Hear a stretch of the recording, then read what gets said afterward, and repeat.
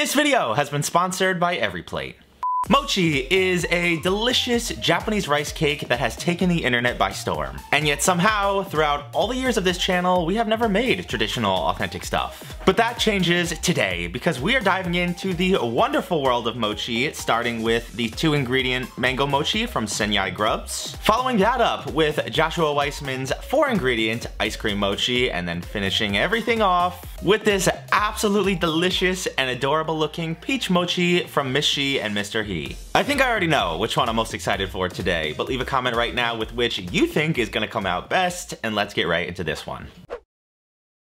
Mochi also seems like the perfect placeholder if you have a weird interest in biting foods that are inedible, such as eraser slimes or silly putty, which is definitely not me, by the way. There's just some weirdos out there that have said that. But before I can accidentally admit more subconscious thoughts, we gotta give a shout out to my friends over at EveryPlate. If you're like me and you love the concept and convenience of a meal kit, but you don't love the assumed high price point, allow me to introduce you to EveryPlate and turn all those assumptions on their head. At an average of 25% cheaper than grocery shopping, EveryPlate is the perfect alternative for your weekday family meals. They send you quality ingredients that come pre-portioned to help save you time, money, and reduce food waste. Kinda like those moldy bananas or the half bag of spinach that you throw out at the end of every week. Especially as the summer begins to wind down and your schedule starts to get busy, set yourself up for success with EveryPlate, the ultimate time and money saving hack. And I think my favorite parts of EveryPlate are the constantly changing meals and the ability to customize each meal. You can choose between 18 different recipes that change every single week, swap proteins, and add sides to your liking. We are talking about a cheaper and more delicious meal kit option that I can never get bored of. So please do yourselves a favor by clicking the link in the top line of the description, going to everyplate.com, using code Seymour149 to get your first box for just $1.49 per meal. And thanks so much to EveryPlate for supporting the channel.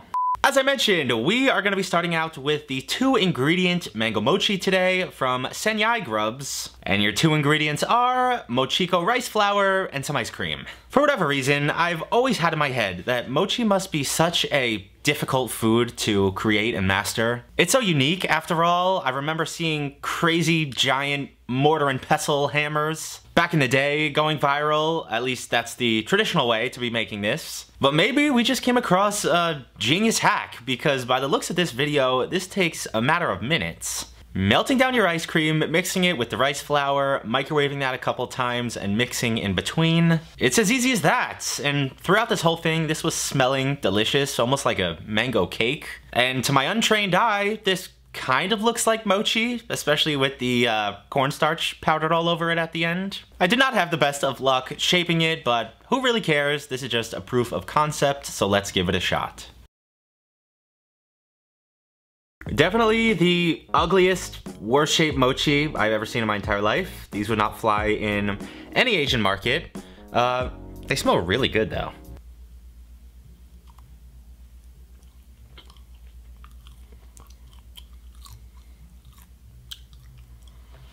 Oh my god.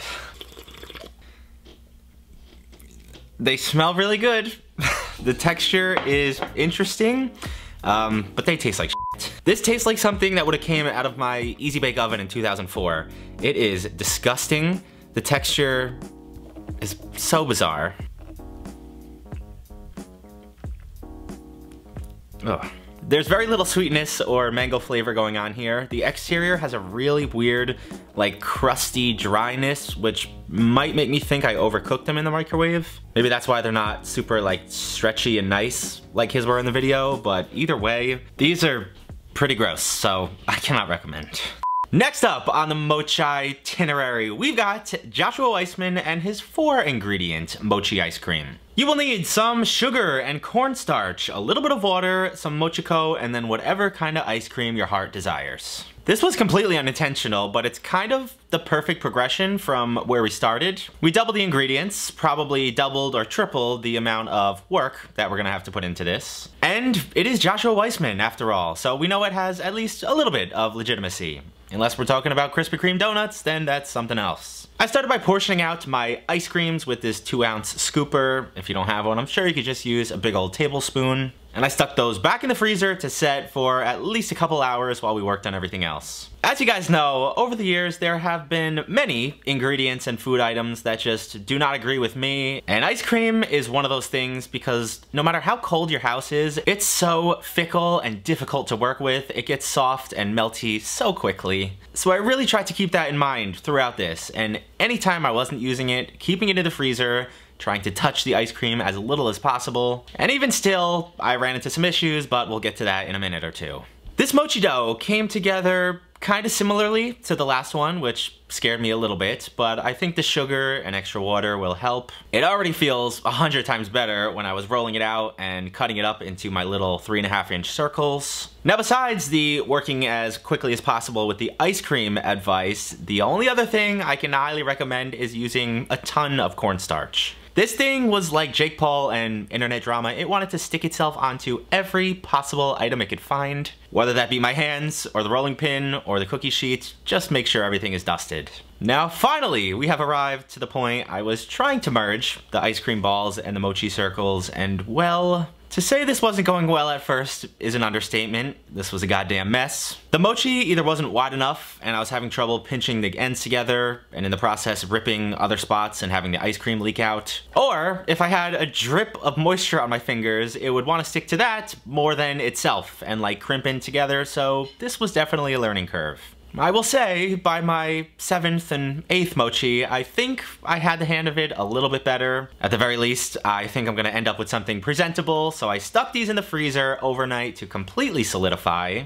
And the next day, when I cracked open one of the chocolate ones, oh yes. Still not exactly something you'd expect to find in a store or a restaurant, but it's something a hell of a lot better than I thought I was gonna end up with, so let's give them a taste. You know what? From where we started and potentially could have ended up, I'm not mad at this. Just ignore all the melted, leaking ice cream on the plate. I can now say I have made some mochi. Maybe not the best in the world, but it tastes and feels very similar to the mochi I've had in the past. Obviously the ice cream in there is delicious. I do like the width of the mochi that I got, but it kind of balled up a little bit on the bottom. I don't think too badly though. Let's try this other one that I haven't cut through yet. This cannoli ice cream is delicious, by the way. Shout out Ben & Jerry's. This is also really good. It's also a good width with the mochi. The only thing I don't love is how hard and frozen the crimped part stays. I think it's a little bit too thick and therefore remains harder and frozen longer, but overall, I can't be mad. And last today, we've got these adorable peach mochis from Miss She and Mr. He over on TikTok. And if you'd like to make them, you'll need some sugar and mochico, some heavy cream and cornstarch, vanilla extract, some water, a whole bunch of peaches, butter, a lemon, and some red food dye.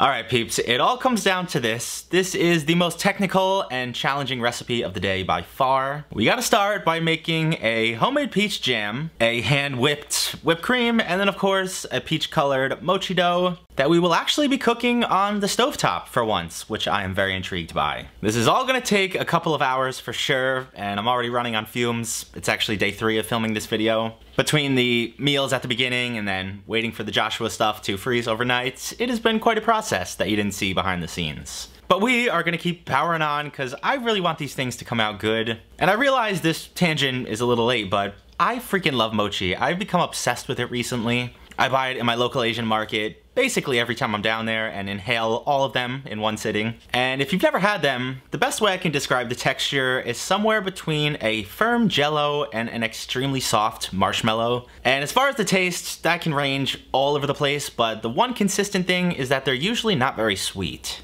Especially for the average American palate. When I first took a bite of one of these, I expected it to hit me in the face with sweetness, but they don't. They are very mild, very pleasant once you know what to expect. Which is why I'm hoping these last ones come out perfect because they are so good and I'm really in the mood for them. I will say this mochi dough was looking pretty interesting throughout the majority of making it. When I first mixed it together, it kind of resembled a chewed bubblegum that was left in a hot car on a summer day. As you heat it up, you'll notice that a Pepto-Bismol gravy consistency will emerge. And then by the end, it was looking like a pink Play-Doh with human skin around the outside, so I might just be hallucinating after 3 straight days of cooking, but my imagination was running wild throughout this. But finally, our peach jam is done. Our whipped cream is ready. I divided my mochi dough up into 8 equal segments, and using my hand and a rolling pin, rolled them out into 4-inch rounds this time. And I wish I had done this one first, because every bit of difficulty I had assembling Joshua's was addressed here. In the TikTok, they assemble this in a tiny bowl, which is genius. Obviously, it'll help maintain the shape. They show you how to crimp it together, almost like a dumpling, and then twist it and trim off the excess so you don't get a big mouthful of mochi dough at the bottom. Once they're filled, you flip them out into a cupcake paper, and then optionally, you can put the little indentation and a mint leaf to make them look like a peach. It's been a long journey throughout this one. There's been a lot of ups and downs, but for where we landed, I'm kind of thrilled, to be perfectly honest with you. These came out a lot better than I thought they would, so let's give them a shot.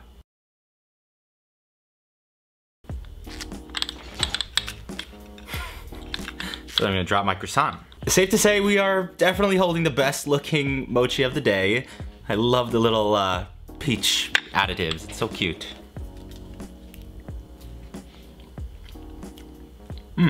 The flavor on this is delicious. It's the classic peaches and whipped cream combination.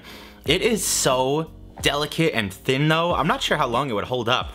I feel like it's absorbing moisture from the whipped cream. And just a warning, if you don't have a whole lot of patience, go into this one with caution. I've developed like hours worth of patience for stuff like this over the years, but if you don't have it, I can see you getting frustrated easily because these are very delicate and tough. With that being said, very worth it, very delicious. The added sweetness from the peach jam is amazing too. I'm gonna be using that stuff on so many other foods. I'm very excited. And definitely the best one of the day. I'm really happy with these guys. Miss She and Mr. He, thank you very much because you have came through again.